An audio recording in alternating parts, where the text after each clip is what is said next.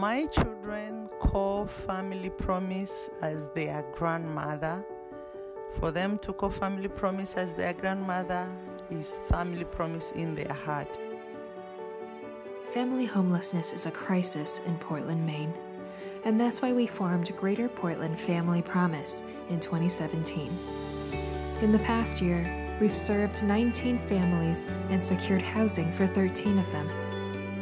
We do this work by partnering with an amazing network of existing community resources, including 700 trained volunteers committed to serving children and their families who are experiencing homelessness. While families are in our program, we provide them with 24/7 support in the form of shelter, food, case management, and community connection.